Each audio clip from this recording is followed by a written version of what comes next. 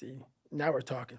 And when I learned about the anterior mid-cingulate cortex, I was like almost out of my seat. And I've been in the neuroscience game since I was 20. We're the same age. And I was so pumped because I've heard of the amygdala, fear, prefrontal cortex, it's planning and action.